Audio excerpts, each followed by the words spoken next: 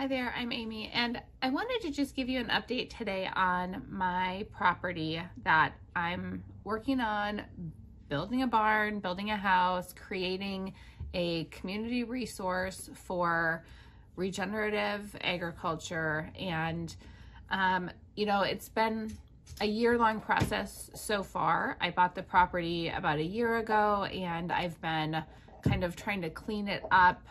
There is a lot of trash on the property actually because there are stormwater inlets that dump water onto my property.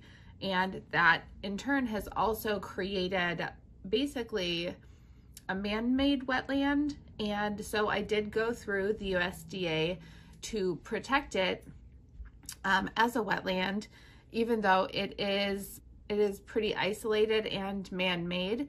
I still wanted to be able to apply for federal grants to help with my permaculture implementations on the property, like creating a pond and just doing other things that I want to accomplish on that property. So right now I'm working on getting the driveway in, which I've been trying to do for quite some time, several months actually. But that industry is extremely busy. And one of the things I'm personally trying to do is to reuse concrete that has been dumped onto my site over the past 50 years or whatnot, and put that where my driveway is going to go. And that's kind of like a recycling component, and the excavators that I've talked to want to buy recycled concrete material, but in order to actually do this, I think I'm going to have to do it myself, because paying someone else by the hour or by the day is just not cost effective for me. So that's what I'm working on right now. I do have chickens currently at my house property, and I want to get my barn built and bring my chickens over to the other property. And then this is kind of weird. People might think this is weird, but I think generational housing is actually going to kind of make a comeback here. But I'm planning on moving into a house with a retired woman that lives right next to my farm property. And she's offered for me and my kids, when they're with me, to live in her house and her basement. She has a full apartment there. And that would allow me to rent out my house and hopefully be able to use that to qualify for a mortgage to build the house. So all that to say, I'm seeking creative solutions to accomplish this lifelong goal of mine. And how does that impact you?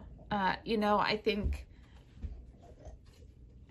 I feel like my going through this process is going to help other people accomplish similar farms. And so that in the event that people need a plan B, or we have, empty grocery shelves, there is another option. And, something that I really believe strongly is that even if I have food in the case of a crisis, if my neighbors don't, then I don't, because I'm at risk for being robbed, or, I've actually had friends of mine say, well, I'll just come to your house, if there's a problem. So it's like, I actually want to plan for that. I want to plan to be able to share.